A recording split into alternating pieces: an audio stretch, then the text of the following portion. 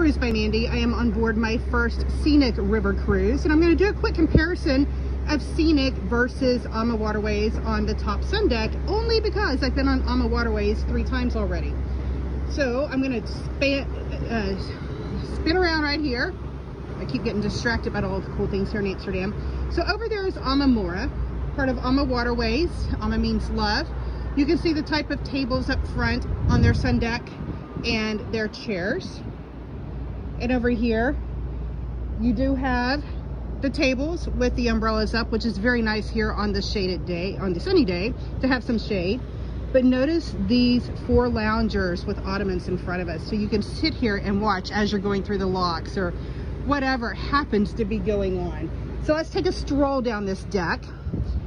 Amsterdam train station is right over there. River cruises go through here, as do ocean cruises, and Rotterdam sailed away yesterday. For both of these cruise ships, and of course all of the cruise ships are very similar on the rivers because of the heights of the bridges and locks and links. And the dock house does fold down, goes down. I haven't found the bikes yet on Scenic.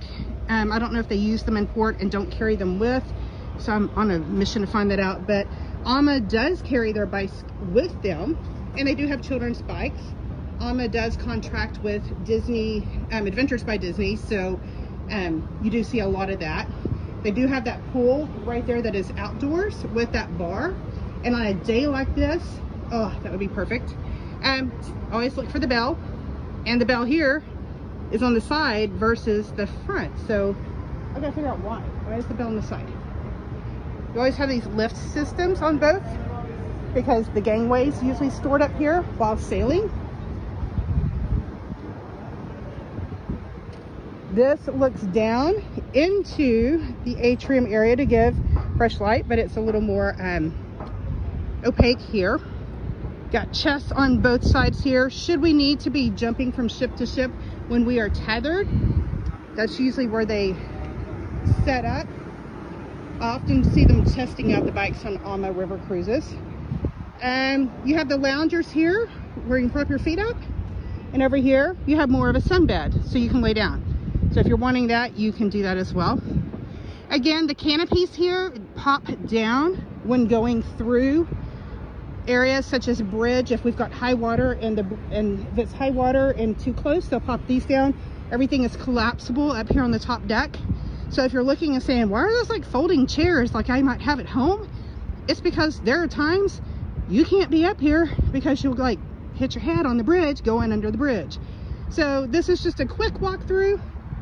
We got a track on both sides. I know on Ama they do the digestive walks for the gastro after eating, and so that's kind of nice.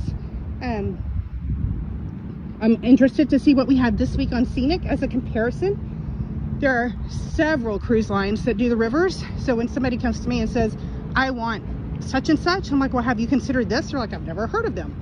So it's great to be able to be on these and test them out. And there's usually a crew area on the aft of each of the ships. So there you go. And as you can see, these are about the same length, same height, same width, because you know what? They are going on the same rivers and have to go through the same locks. So Cruise by Mandy signing off from the sun deck of the beautiful Scenic Crystal.